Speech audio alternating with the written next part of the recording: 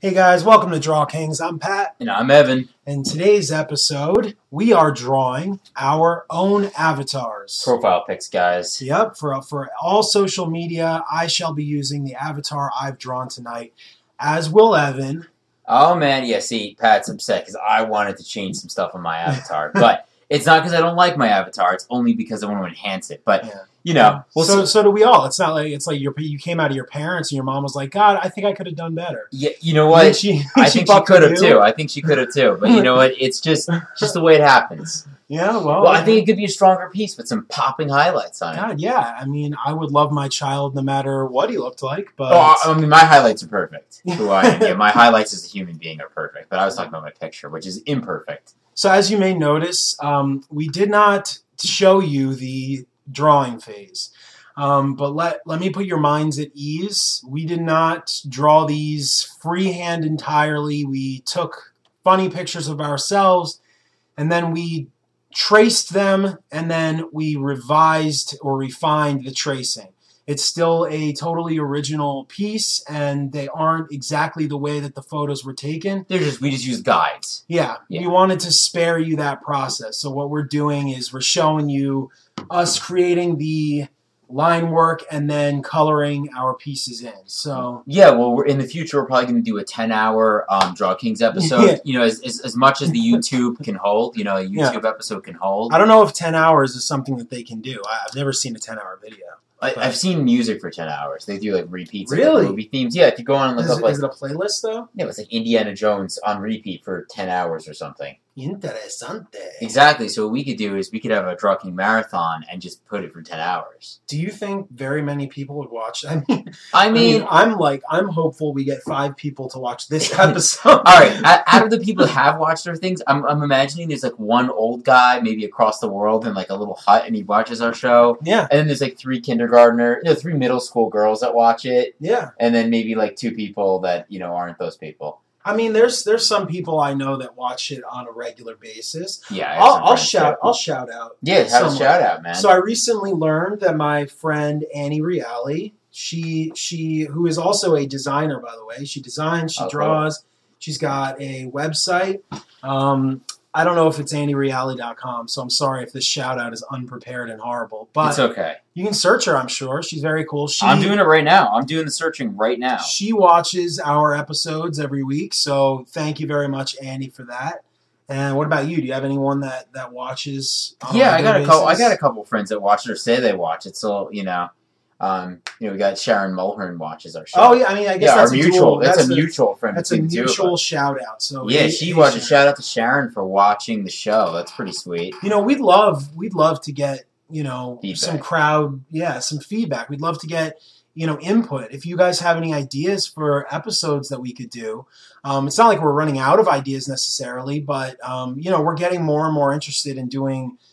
Specials and stuff. Yeah, things that really show something creative or clever, things that we really need. And I realized that I'm using a profile picture that I've used for a long time. It's me with a guitar, and so I decided that what I really need is to have a all-around profile social media picture that shows that I draw. And what better way to do that than have a drawing up there? Yeah, and it's perfect for DrawKings too. I think.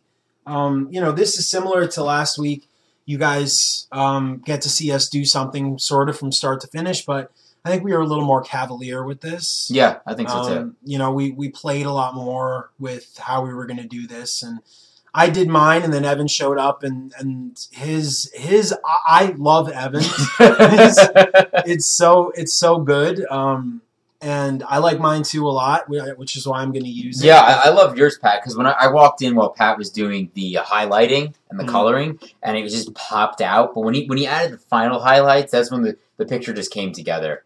I mean, it was like, and I also give Pat props for doing something that's in the spirit of Patrick, like walking in and seeing like this dude version of Patrick with his pen up to the screen. I like it. I think it's good. Yeah. Like me, I'm more arrogant than Pat, so that's not true.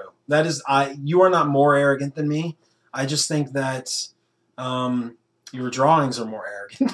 Exactly, my drawings are more arrogant. All right, fine. We'll rephrase that. My art's more arrogant, or is more arrogant than Pat's. So, So I did like a communist Russia, communist China sort of throwback. It's a propaganda poster. I love propaganda posters. They're so cool. I love the colors. I love the design. That's what I always used to do in design school. Is I always used to use those sort of propaganda, like the diagonal straight lines and the red and dark red and light red. Yeah, my teachers always hated me for it. They're really against color in design school. It's interesting. They always want something that's really muted and not overdone. And I understand. I think I know why too. I think it's what happens is you get so it's like how when I first started drawing, I did not understand why abstract art had an appeal. I did not get why people liked it. And then after you draw for a while or you paint for a while, you start getting sick of approaching things the same way. At least I did. Mm-hmm. And then I'm like, oh, that's why you could play with color. You could have a whole painting that's just you experiencing color. Right. It isn't even like an image. The image is your thought process on color. And I think the teachers that work at design schools, one of their biggest problems, I think, is that they've got all these new students that are coming in, and they know red, yellow, green, orange, all of those, and they don't really know anything about how to select colors and whatever. And so if they create a poster that is colorful,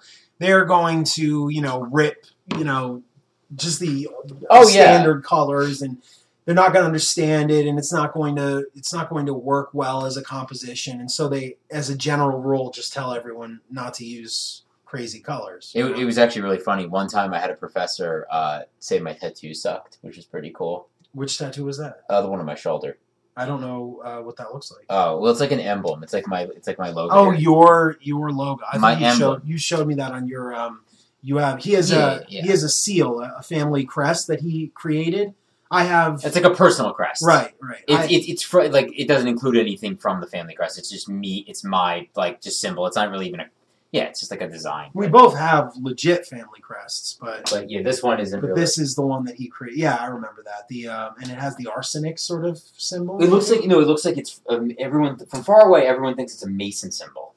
Oh, the Freemason. It looks like a Freemason symbol, but it's not. It's not a Freemason symbol. Cool. But everyone was like, "Hey, you're a Mason." Nah, no, I'm not. You should have let that go on a little more. I mean, the benefits of you being a Mason, are substantial. I found out the other day my grandpa's a Mason. You hear stories, of but it's like a fraternity. Underground. Yeah, I know. I think it's a lot less involved and crazy than it was maybe 200, 300 years ago. And then it seemed like it is. But you always see movies and stuff where there's like secret tunnels and rituals and satanic circles. Or, I think it was probably like a mix of both. I think that most of the time it was probably the most innocent thing. It's like sort of like hey, let's just get together and make a tribe out of this. And then, let's make a fan club. For people in the same profession or something. Speaking of let's get together and make a tribe. I don't know why I'm going off. Okay, yeah, I'm interested. I'm really interested in this now. But I was watching Bill Maher the other day, and this woman was on, and they said she was funny. She wasn't really funny. But one of the things she said really pissed me off and resonated with me is that this the crises that are currently all over the place, global warming especially, right? Oil prices. I have a confession to make. I'm actually responsible for global warming, so I can from firsthand say that it is real. Okay, so all of the problems that Evan has caused to America. Yes, absolutely. I'm sorry, guys. Every single one of those terrible things that Evan did. All of them. Every one of them. Anyway, their perspective is that it is our problem, not theirs, because they're going to be dead before shit hits the fan. But the fact is, for us, right? I'm 27. Right? But there are people that are younger. For us, 2050, even though it's a long way away, it's something that we will see. Okay, most of us will see, and we're going to see some stuff that is really catastrophic. Absolutely. To say the least. Oh yeah. And I just some really catastrophic. And so I'm like bad things. So I'm thinking, how difficult is it to put people in power that are more representative of what the future will look like. The people that will be dealing with these problems, I think it's right to say that it is our problem, but I think it's wrong to say that we've been, we've let we haven't done enough. And I think that's a problem because I don't think the people that are in command right now will let go of the reins, even though they won't be here when the problem star. I mean, this invites a whole discussion with many levels to it. But it just the only reason I brought it up is because I was thinking, like, how hard would it be to convince a large number of people, a large number of Americans, with drawings to back to propaganda with drawings. This is where it's going. Well, Propaganda, guys. We need to go back to drawing propaganda, and that's why we do these shows, because this takes our mind off of the real problems. Yeah, the only problems we can control. Yeah, I guess I didn't have a very straightforward thought process with that. I just wanted to. I was just curious because there's so many people that are saying, oh, okay, I've got the answer, I've got this, I've got that, right? And so they probably have they each have 100 followers or something like that. What would it take to have one person or one group consolidate all of that so that there's one sort of chat room or one sort of voice where every single person who is below the age of whatever can bands together and actually be heard by people who are fucking up our world? Well, I mean, there's a simple solution to it. It's you go into a wardrobe and go to a land called Narnia, because that doesn't exist. Yeah, you're right. You're right. I mean, that's true. Here. I mean, it would take a lot to convince everyone across America that you're a reliable leader or something like that. Yeah, I mean, it's hard. I mean, I think there's just too many implications. There's a lot of implications that go beyond the straightforward stuff. Yeah, I don't know. There's layers. It's scary nonetheless. It is always scary. I think every generation faces a scary truth. But this is different. I mean, mainstream scientists are talking about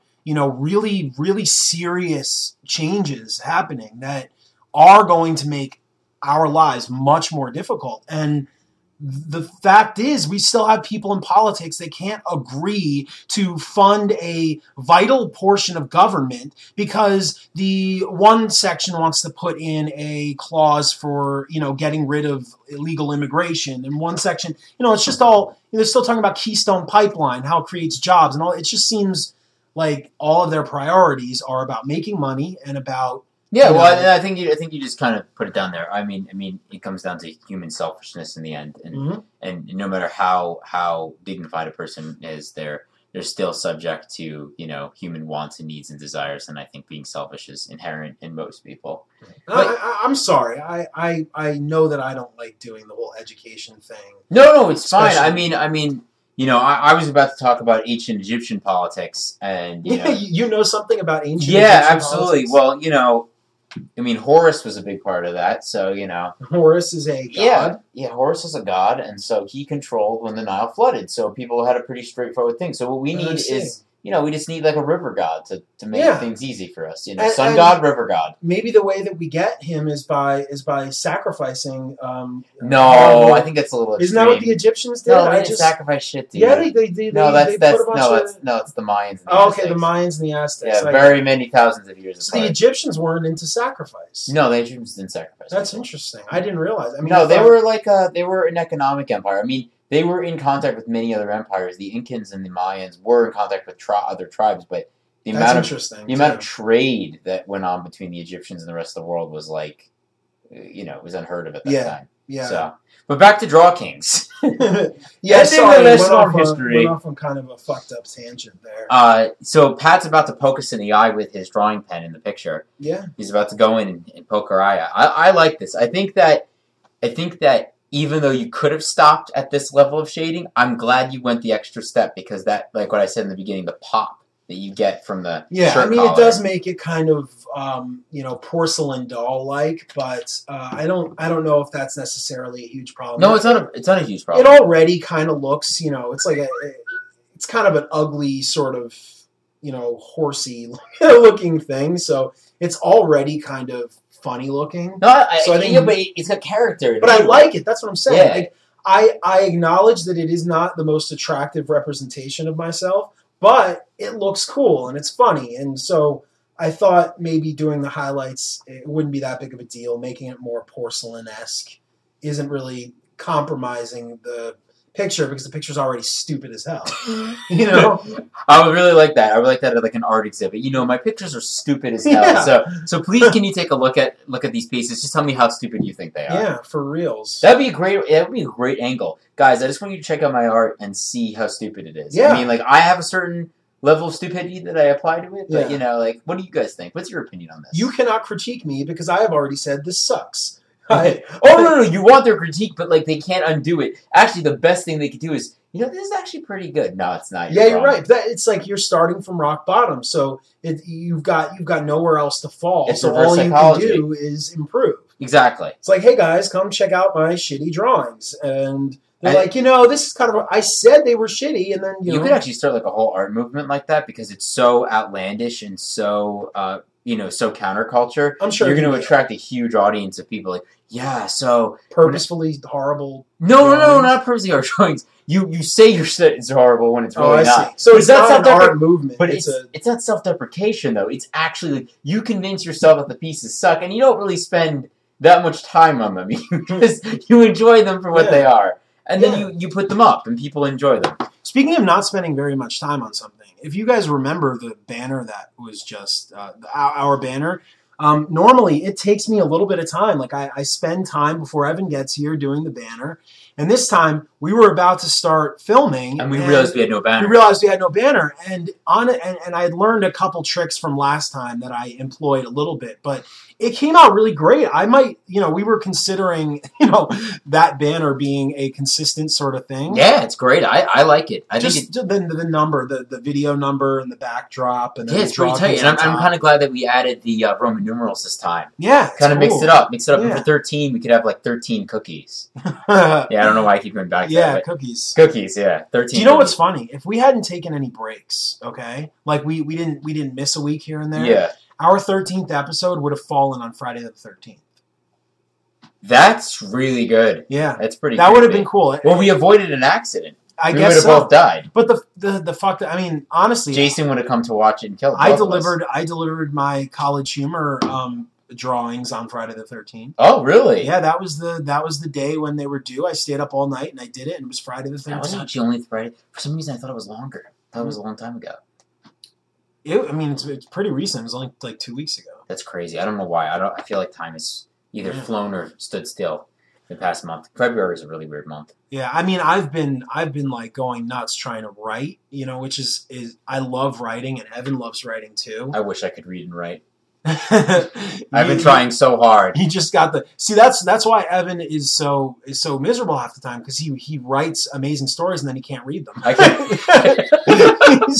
He's such a good character, a character that writes good stories and he can't read them. Oh man. That makes no sense, but that's great. And that's why I love it. It makes absolutely no sense. Oh, so you guys see this? So Evans is so much more creative. Oh, stop! He went into the like we said, the propaganda posters, and we were playing around. We looked through pictures and stuff, and he picked out different scenes and castles and stuff that he liked. So why did you want to do the pterodactyls? So first off, I just want to preface this. I despise selfies. I thought selfies were cool maybe like when they first started, and I'm not trying to sound stupid and annoying, but they've gotten out of hand, and people just think by taking a picture of themselves that it's a good picture, that it's worthwhile. Mm-hmm. Yes, it's an opinion, and if you feel good about yourself, I'm probably more happy for you than me. But I feel like when you do a portrait, and especially a quick portrait or sort of like this avatar, it's sort of like a selfie, and you want to you want to have something that's a little bit more representative of not only the picture you're taking, but like sort of you can bend the rules a bit. So what defines what you like and what you're into, and I mean, other than this is like a clear statement that I want to rule the world, it also shows my love for dinosaurs, and probably that my first act in power would probably bring them back. Yeah. That's the Kremlin in the background, by the way. He will plan on moving in. I was hoping that it wouldn't even come off. I just wanted to have some important building in the back, and I felt like if I put something from the U.S., it would lose its effect. I mean, that's a great building. Oh, it's a cool looking building, but that's iconic too. But I kind of also want to make it like fantasy. It could be any building. It is fantasy. I mean, I guess I kind of ruined it by saying that's the Kremlin. It's okay, Pat. I mean, many ruin things. Yeah. One day I can forget you. So it would help to have like a show director that's like, no, like he's like, we need a guy behind the screen. Don't say those things. Like, shut up. Go in another direction. Evan kind of operates in that way, though. You honestly, and sometimes regularly. I test it because I know that he's testing me. So I don't want Pat to get into politics, and he just goes into it. I'm like, no. Every single time I do, Evan's like he finds some funny way to change topics or change courses because it's just a horrible thing to do. Pat's like, so now I'm just doing it intentionally.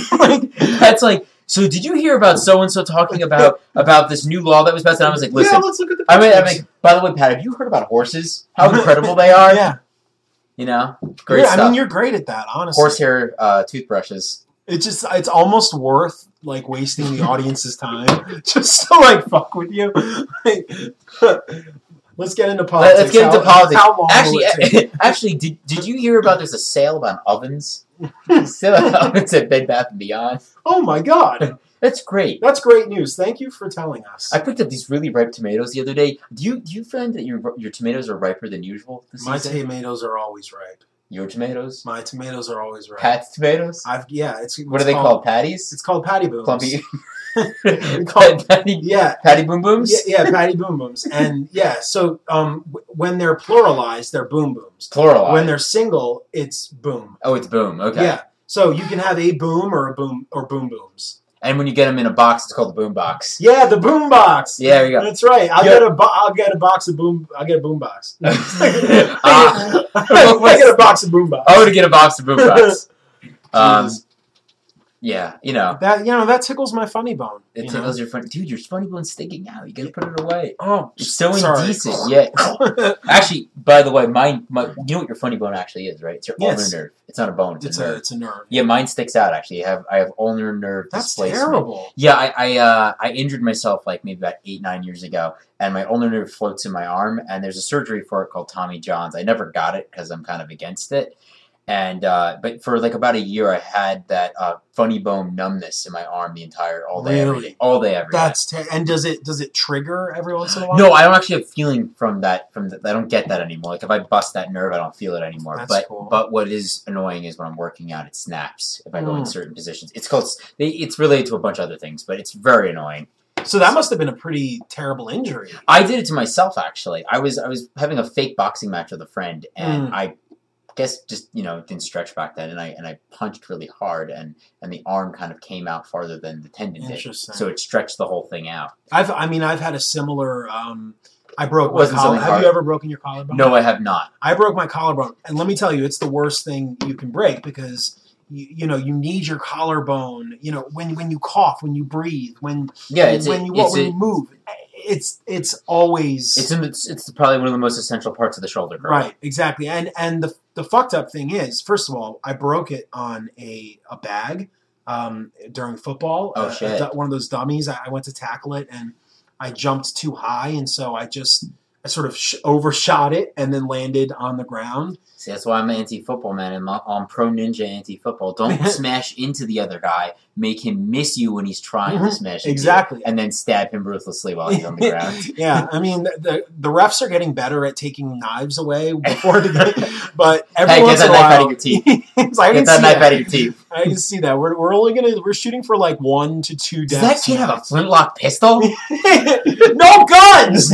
It's got to be ancient guns, though. It can't be modern guns. Yeah, that just wouldn't be fair. This is a football game. This is family fun. Imagine someone holding up a fast food restaurant with a pirate pistol. You show up in the drive-thru with a smoking flintlock pistol. The fuse is going down. Yeah. You know what I'd rather do? I'd rather walk into a fast food chain. Oh, I'm not saying I would rather do any of these things. No, I'm not going to do them. What I'm saying is what I would rather see. Okay, that's is someone walk into a fast food thing with a little butter knife, and act totally serious, get on the ground. Seriously, he just points it at random people, and people don't know what to do. Yeah, they know what to do because it's dull. It's not very. Actually, there's stuff in the restaurant that's far more dangerous than that. Yeah, right. Exactly. Everyone's wow, my fork's sharper than that. I'm going to just stab this guy with the fork. Right. But I'd be because curious. They'd probably get on the ground and let you rob the damn place. Yeah, I think so. I think most people would just be like, it's not my problem. Right. It's dude, take whatever you want. I'm taking stuff. My wife's been putting all the silverware in her purse the entire night, so I don't really care about this place either. But it's more than that. It's more than that. Well, I wouldn't put it past a a guy who's totally packed, like, to the nine. Like, he's got tons of guns, right? But he goes in with a butter knife just to see who's a hero or something. Well, I think that, but I think it's also a good test about confidence, not be able to respond to confidence. If you confidently tell somebody that you have something and you manipulate them just by the way you say it, that just shows you the power of manipulation and also the prevalence of stupidity. Yeah, we should teach a confidence class where that's the first thing. Where you must go into this McDonald's with a butter knife. We start the class by walking into the room and pretending we're not the professors and throwing the desk over and fucking with everybody. Being like, what the hell do you think you're doing? Get the hell out of this class! Yeah. And then if they stand up to you, that's who they're going to be a promising student. And if they're not, you can teach them. You got to put the power back in their hands. Mm-hmm. By playing Rage Against the Machine for the entire that always class. Does it, dude. I listen to Rage when I need to get my confidence on. You were singing System of a Down earlier. Yeah, I was. We had a really nice moment where he started it and I finished it. Mm-hmm. That was it was cool. Ariel's. Yeah. I was ready. It's a good song too. I mean, and there was that weird kid in the video with the. I've never seen that video. Really? No, I've never seen the video. I've actually seen none of their videos. I've just listened to the music. So wait, are you somebody that is opposed to? No, I'm not. I just haven't seen it. I've probably seen music videos for music I don't like at all. Metallica for a long time refused to shoot a music video because they thought it would be symbolic of them selling out. And then after they did it, they hooked up with this guy, Bob Rock, who then started producing all their albums, which is why they got fucking Reload and Load and all that. Anyway, after they shot the very first one, that's all they ever did. They never left the camera. There was always a camera watching them when they recorded. Yeah, they got addicted. And everything. So now there's like 1 million Metallica DVDs, like this album recorded, this album recorded. Oh, it's just them around their trailer. And I mean, it's them doing every aspect of what they do, and it's because they're addicted to it now. They just love staring into that camera. There's some. We're also having a conversation or a moment talking about how to judge good and bad music, and I was trying to say that I think it's wrong for somebody to say, everyone listens or watches movies for different reasons. Sometimes I watch a really bad movie because it's funny to watch. Mm-hmm. So you can listen to cheesy music to make yourself laugh, And who says it's cheesy anyway? It's something that it is cheesy. I mean, there's music, but sometimes I guess the people who take it seriously, it's silly. But if you listen to something for an effect, whether it be for humor or for pumping you up or getting emotional, it doesn't really matter. You're still listening to it for a reason. Yeah. So I was going to say there's this really hilarious pirate metal band. Swashbuckle? No, Ailstorm. Have you heard of Swashbuckle? No, dude. We're going to have a pirate metal exchange right now. I will listen to Swashbuckle. You listen to Ailstorm. Yeah. They actually have some decent songs, but their older music is it's not that it's bad. It's just it's ridiculous. Do you want to try and play? No, I don't want to play it on the show. Yeah, I don't know if I feel like that it's bad. Oh, don't put Google in front. We're advertising for them now. No, they can't see they can't see this screen. They can't see that. No, because I'm getting. Oh yeah, we're not doing the live feeds anymore. Right. Yeah, we've switched our methods of filming. Plus, we only have 2 minutes left. Let's just close it up on a strong point. No music. Okay. So let's talk about these. You actually asked me before about. Well, you love dinosaurs. Yeah, the dinosaurs. Well, actually, pterodactyls aren't dinosaurs. What? They're flying reptiles. They're not dinosaurs. It's like how sea creatures existed back then, but they weren't dinosaurs. Same thing goes for pterodactyls. Yeah, I mean, we can just call them that, but they really aren't dinosaurs. And dinosaurs are separate from reptiles.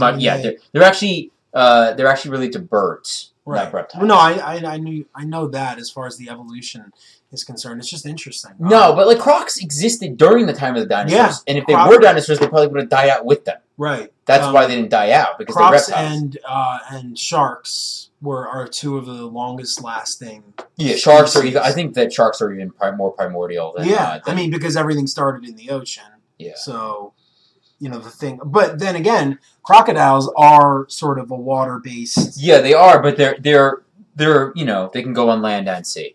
Mm-hmm. Actually, there's saltwater crocodiles and freshwater crocodiles. You can. That's true. The Nile crocodile is a saltwater crocodile. Wait, I mean, does that mean that there are crocs in the ocean? I mean, in they're bays. Right. So there's. I mean, the Nile crocodile, which is almost extinct at this point. I actually saw some when I was in Egypt. Those large, very large, huge. They're the biggest crocs in the world. I mean, at least I think so. They're like 14 feet long. That's fun. They're big animals. I mean, it wasn't up close. It was from a boat, but you know, there's some pretty cool animals out there. Would you wrestle a crocodile? If I'd wrestle an alligator. I think I would too. An alligator, not a crocodile. I always talk about wanting to have an opportunity because alligators have their teeth on the inside of them. No, crocs. Alligators are ornery because of their medulla oblongata. Medulla oblongata. Mama says alligators are ornery because they got all them teeth, no toothbrush.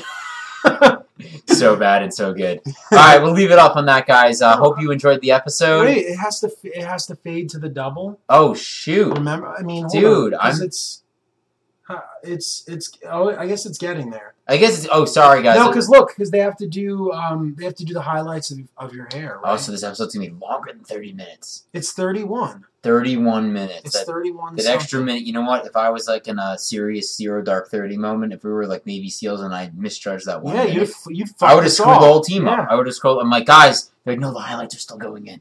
I mean, it's almost done for sure. But I mean, you know, it's a bad sign when the guys who are running the video are trying to get out early. Yeah, I know. It's because I'm so hungry. Like I'm gonna like pass out. It's also because I just eat so much food. Yeah, I mean, but I haven't seen you eat the entire time. Mm-hmm. Well, like, you eat food because you exercise like an animal, and I need to start doing that. I need to start. Here we go. Thanks for watching DrawKings, everyone. I'm Pat. And I'm Evan. Talk to you later, Gators. Look for our profile pics. Yeah, for shizzle.